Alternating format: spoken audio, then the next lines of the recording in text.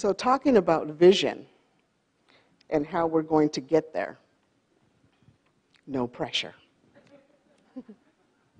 I'd like to take this time to introduce our guest speaker tonight, Dr. David Betancourt. You know, I had the opportunity to talk with Dr. Betancourt on the phone several times before meeting him this morning, and his wife is here as well, joining us. Welcome.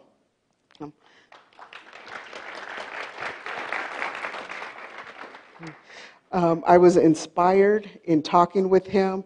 He has such incredible knowledge for how to be lifelong learners, which I think all of us strive to be. His humor is second to none. I think we got off track for maybe about 20 minutes before Paul roped us back in to get back to business. But just a phenomenal person, has an incredible message to share with us. So let me just read a quick bio here for Dr. Betancourt. Professor Betancourt is a strong advocate for the expansive educational movement, experimental learning models, service learning, and habits of minds initiatives and growth mindset, and an overarching teaching philosophy that incorporates learning dispositions as central to the educational experience. With that, help me welcome Dr. David Betancourt.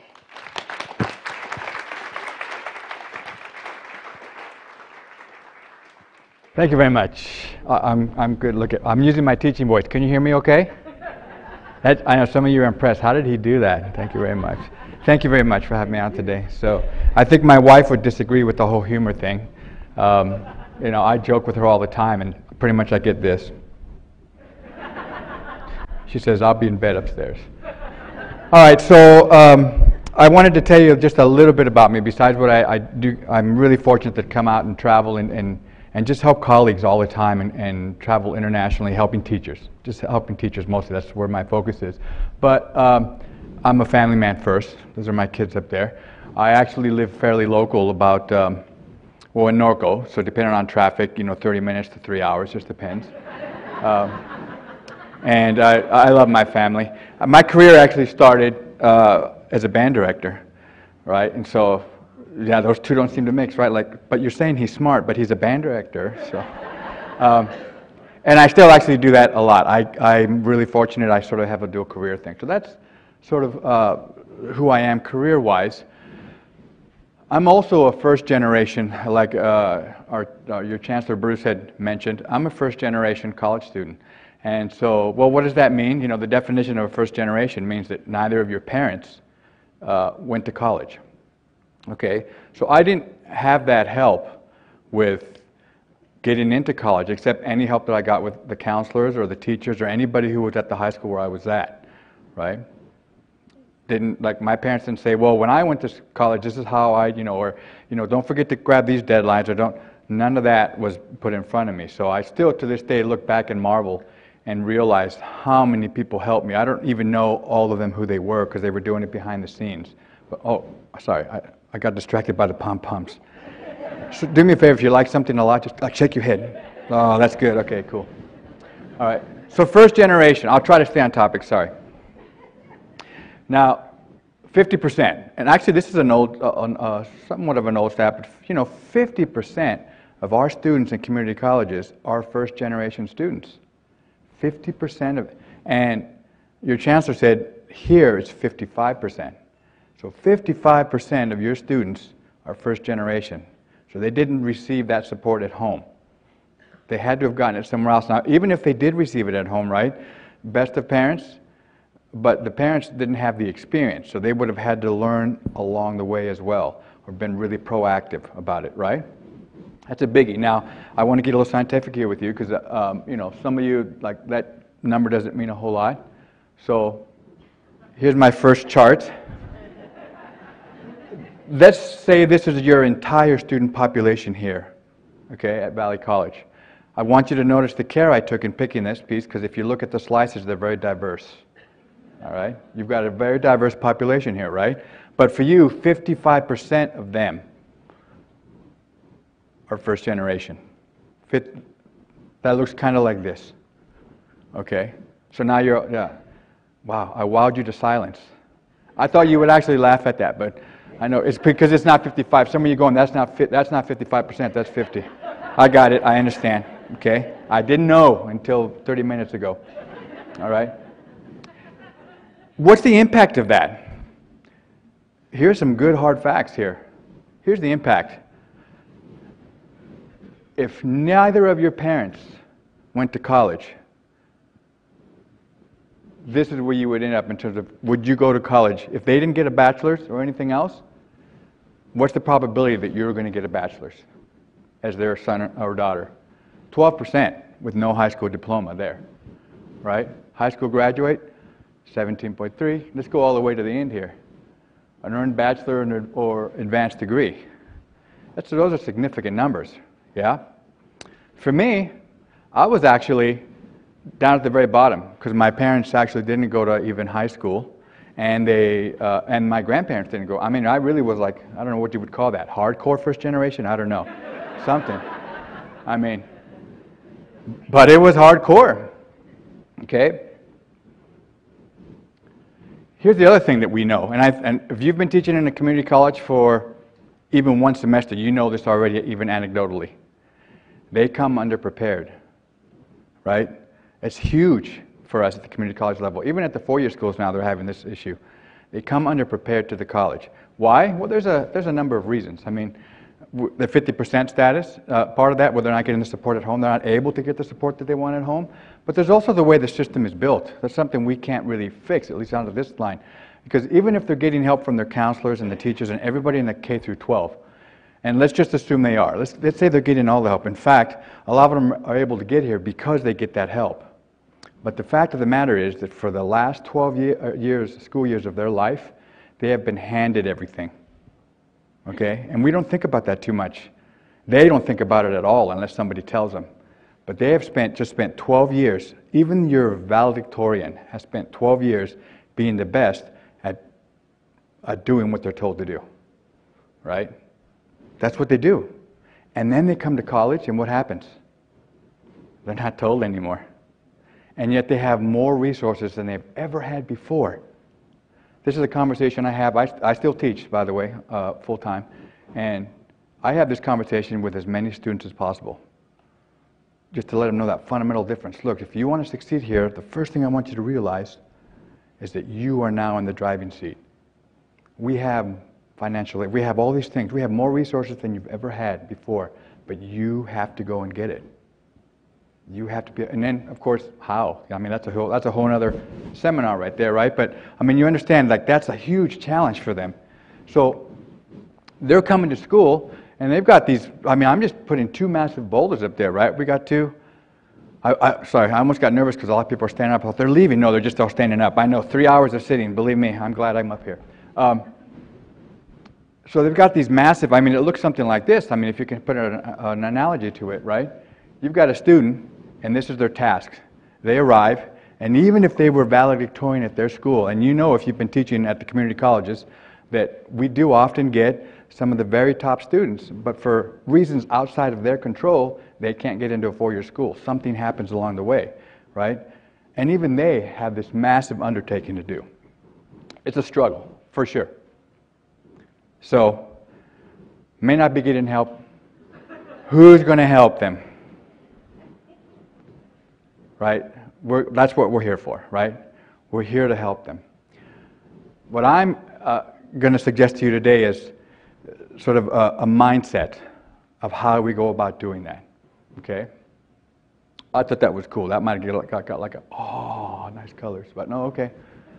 You're going to be like that. That's all right. It's going to be like that. So my idea is really to have this mindset of embracing service and learning. And so I want to talk about those two things for just a little bit, if you don't mind. The first one is service. Now, actually, when I travel around, let me see if I can do this. Anywhere I go, and when I teach every day even, those of you who, I think somebody out here knows me from Cerritos College. I don't wear my jacket ever, so I'm going to take this off for a second. What I actually wear, I just started doing this a few years ago. I'll move that up, don't worry, in the back there. How's that? Tasting, 1, 2, 3. Okay. So I actually, this is more what I look like. I know, it's really good, right, Babylicious? I look good, yeah. I dress like this all the time, okay? And so when I go to conferences and I present, I do other things, I dress like this. I don't wear the suit all the time, or if I'm walking around. And here's what started happening a few years ago when I started doing this, is I would go and maybe my presentation is tomorrow or tonight or something like that. And you know how in conferences they have like at the good ones, like they have the buffets and stuff, and or the breakfast burrito, whatever. You have a hangout spot, right?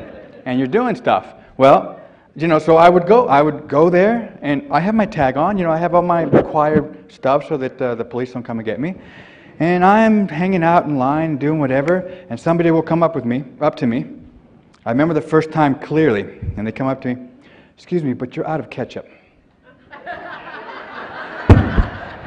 I'm like, oh, okay.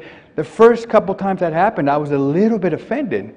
Now, a little bit, I didn't say anything, but I'm like, oh, really? Let me go find somebody for you. Let me see if I can, and then when they catch the tag, they get all red, and oh, I'm so sorry. And then they see me up on stage the next day, and they're just like... But here's the thing. Here's what happened. It still happens to this day. No matter where I go. In fact, when I went outside today, I was eating breakfast with you guys. You probably didn't notice because I had my jacket on. But I bet if I had my vest on, just like this, somebody would have said, "Hey, do you have any more of those chorizo burritos?" And you know what I would have said? "Let me go find some for you." Because what I discovered after a while is I needed to think differently about what I was doing. Not what they were doing, but I was getting offended for no good reason at all. They thought I was somebody that could help them out. And so I embraced the whole idea of serving others. And it was that small of an incident that got me thinking, serving others, this is really respectable to be able to serve. How great is that to be able to serve your colleagues, your friends, your family, your students, anybody who needs help. So why don't I go ahead and do that? So now literally, same thing happens, and I'll go in there. "Hey, you guys are out of eggs." I'll be like, "Okay, let me see what I can do about that." And I'll go to somebody who works in the hotel or the conference center and say, "I think you guys are out of eggs." Or they'll say, "Do you know where the bathrooms are?" Or where? Actually, they don't say, "Do you know?" They say, "Where are the bathrooms?" I'm like, I think I saw some down the hall over there, right over there. And then when I say it like that, they look at me. "What do you mean you think you saw? Don't you work here?" And so this whole mindset of serving others, just being willing to be of service, of help. And in fact, what was interesting? I had a really intense conversation with our faculty senate on campus last semester. And a couple times I mentioned to them, I'm honored to be able to serve you in any capacity. And at one point, somebody raised their hand and said, "David, I'm a little uncomfortable that you feel you have to serve us." And I said, "Hold on, let me clarify myself. I hope that all of us would be willing to serve each other in some capacity." Funny thing, a month later, our president was talking about stuff, and all of a sudden the word service started coming up. VP was making an announcement, service started coming up, and just the idea that we are willing to serve each other. So that's what I mean by service, and being in the mindset of that. So lifelong learning. Well, okay, so we're in a college, we're in an institution of learning, and so we, of course, the assumption is the students are here to learn, right? Of course. And we hope that they become lifelong learners, that they just embrace this whole experience and just love the idea of learning new things and being better, becoming better, being somebody more than they are now. And that's what we're hoping for them, right? That would be the best, wouldn't it? What if every one of our students left with that mindset? That would be amazing, right? Do we think of that for ourselves?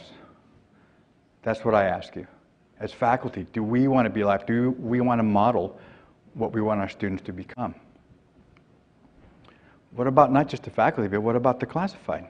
Do we do the same thing? Do we all think, so now it's getting a little more personal, right?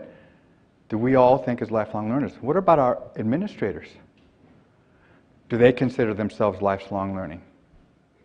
They may not have all the answers, but they're willing to keep learning and get better at what they do, already knowing that they're quite proficient at their job, right? How about just all of us in general? What if you're a parent?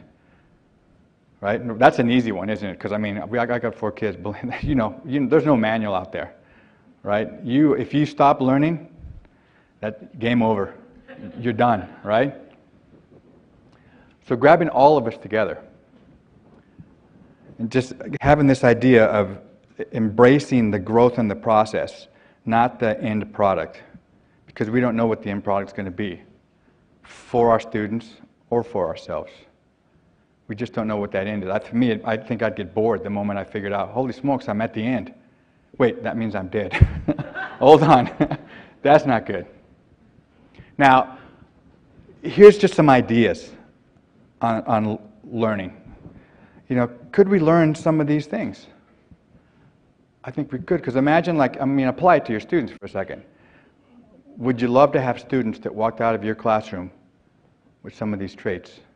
They had learned some of these in your classroom or here at Valley College through their experience in your classes or through campus life or student government or just having bumped into you in the counseling office or financial aid office or EOPS office through their entire stay here. It'd be wonderful, wouldn't it? I want to take one of these just so I can show you an example of what I mean in terms of the learning process. So I'll take patience because that's a good one. So especially our front staff, right? Our front people who work in the offices where you see students come in, sometimes before they're even students. You get like the same questions all day long, every day, every semester, never ending, right? How many of you, now be honest, look away so you don't fire anybody. No, I'm just kidding. How many of you come in and have not had a good day with that? Whether you're teaching or whether you're a front office or whatever, not had a good day in terms of an experience with a student. Raise your hand if you've ever had something like that. I'm going to tell you right here, I know I've had not good days. Okay? The rest of you are perfect. Good. No. It's all good. Okay, raise your hand one more time, nice and high. I just wanted to see who's lying. No, just kidding. Okay. It's hard, right? But what if you decided to embrace this whole idea? If you made a conscious decision and said, hey, okay, I'm going into Valley now. I'm going to take a deep breath. And I'm going to think for a second about the opportunities I have today. What will I learn today? How will I help somebody today? How will I serve them today? Not knowing what kind of day they're having, but knowing that actually you might be the person that changes their entire life without ever knowing it. Think about that as we come into work together, because that's impactful, okay? So, some days you're not going to have that patience, right? You don't learn it one day, and then, okay, I've learned patience. Cool. Let me check that off my list. I'm done. It doesn't work that way. In fact, what I want to show you is I want to do a little demo here. Music is a great way to show how this process works. So, let me play something for you if you don't mind. A little something. I'm going to see if I can do it like this. There we go. Ready? I know you're saying he's crazy.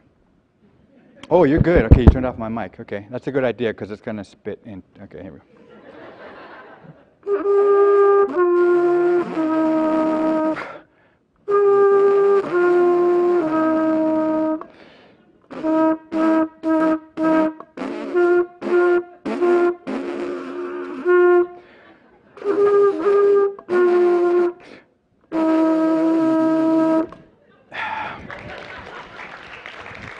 Okay, just let me say that those of you who clapped, you need to raise your standards. All right? That was horrible. Can we be honest about that? That was terrible. But you know what? That's what I sounded like in 4th grade. Okay?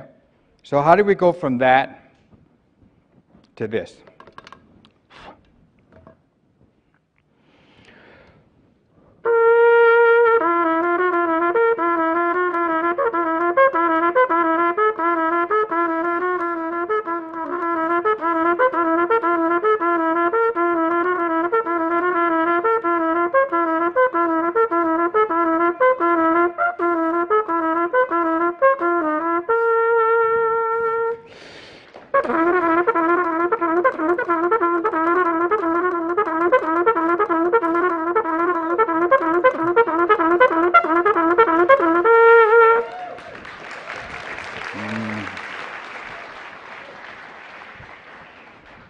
Okay, that wasn't too bad. Thank you very much. How did we get from one to the other? That's pretty obvious, right? I practiced a lot. All right. Now, if my son was here, who also plays trumpet, he's about to go to college too. He's a senior. He would agree with me that even though that was pretty good, I mean, that was good. But could it be better? Yes, it could be better. So this skill that I'm working on, this practicing the trumpet in this case, this practicing patience, this practicing any of those other traits that you saw up there, is ongoing. It's never ending. You're going to get to the point when you're feeling pretty confident about it, and hopefully you embrace the notion that you know there's no end to that you can keep learning through different experiences, dedication. So I could hit a whole nother level of that, right? In fact, if I hit that whole other level, I probably would be a performer. I just don't like to perform. That's a lie. Okay. So I think hopefully that makes it really clear how that works. So what other things could you learn? I mean, the other stuff had really more to do with learning dispositions. Let's be a little more practical now, more pragmatic. Take a look at that list, okay? These are some of the things that happen right here at Valley. Your president mentioned, Diana mentioned the OER is a big initiative right now. Yeah, that's huge. Canvas, I know it's getting rolled out right here. At Cerritos, we just had it rolled out last year. We've been through that whole process. Yeah, that's huge. But there's these other things too. Some of you have been teaching for a long time, and there might be something on this list that you have never looked at. Would you be willing to get better at these, to learn more about these, to get involved on your campus with one of these? Because imagine if you all did, just picked one here, something new, something different, or something that you know already something about, but you want to get to the next level. You want to get to the point where it's more ingrained into your everyday psyche, and so that when a student comes up to you and talks to you about something, you're really versed on, for instance, Starfish. That's a program that's unique to your college, right? Or the Big Bear program, unique to your college. Okay? ADA compliance. So looking at that list. Now, I'll go back to this question of why. Like, why put this much effort into it? Why decide to grab this growth mindset? And I'm going to relate it this way to a personal story from me. How many of you remember this picture? How many of you saw it happen on video? Okay. So not everybody in the room even knows this picture anymore. This is a picture that was taken in 1986. Okay, the Challenger. Some of you, probably almost everybody has read about it at this point, is whether or not it has any significance to you. This has a lot of significance to me. In 1986, they put the Challenger, it was going to go up in orbit, and it had a crew, and I think it was the most diverse crew they'd ever had at that point. They even had a teacher on there, Christy McAuliffe, okay? Didn't make it to orbit. It blew up. Okay, while that was happening, I was attending college. I was in my very first year of college.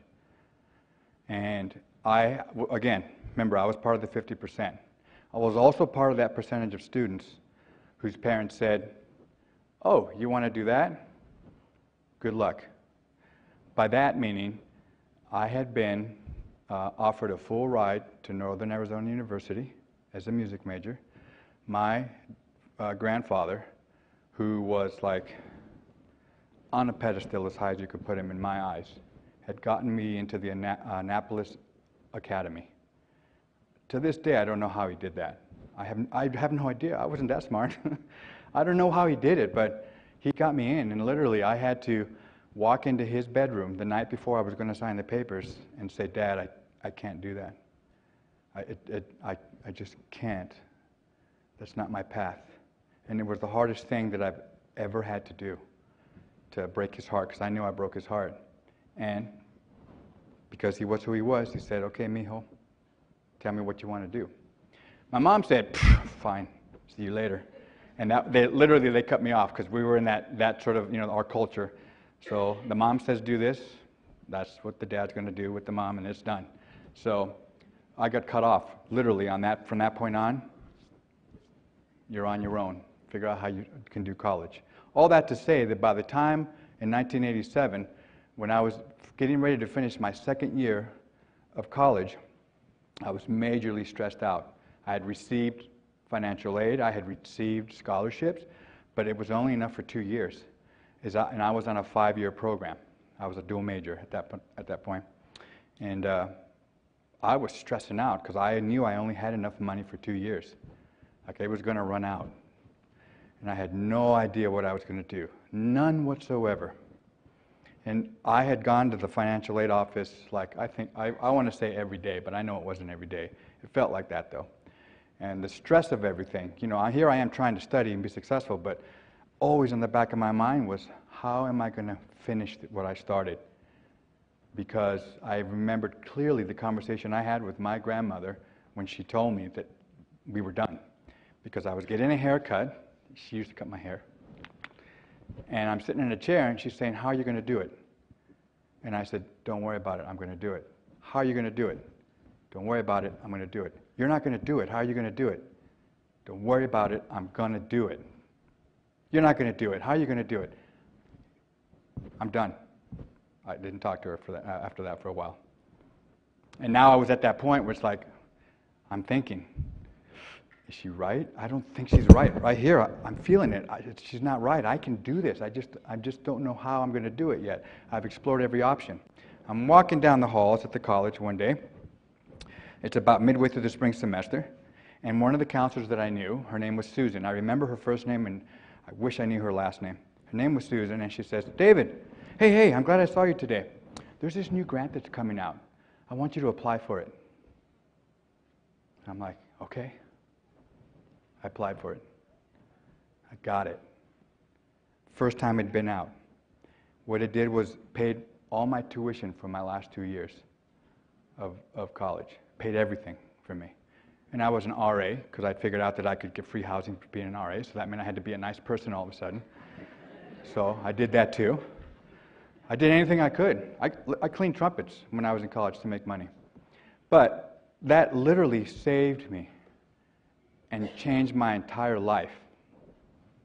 You know what that grant was called? The Christy McAuliffe Grant. I had no idea. I just knew it was money, and it wasn't until years later, when I got just a little older and a little wiser, that I could look back and go, holy smokes, like, how did that happen to me? I don't know how. And you know what the real tragedy for me was in that? I never got to thank Susan. She doesn't know. She doesn't know that she changed my life. I wish I could thank her, but I can't. So I'd like to thank you.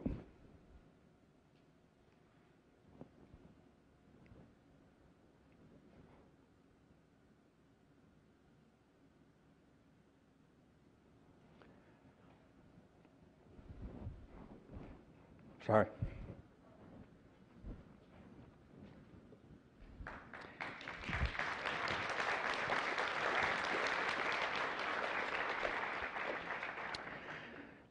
I want to thank you for making a difference.